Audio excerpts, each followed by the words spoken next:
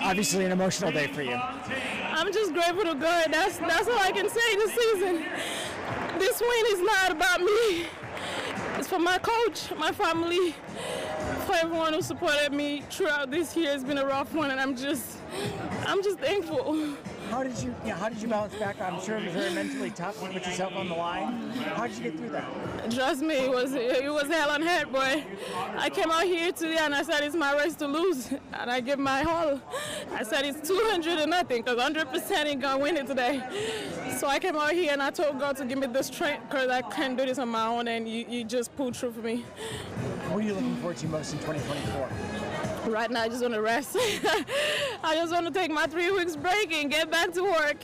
You set the world record here. You come back here. You win the Diamond League final here. What is it about this venue for you? I said this is God's track because my name starts with God. So I came here. I'm like, this is my track. I'm gonna dominate, and God teaches that. Awesome. Congratulations. Thank you so much.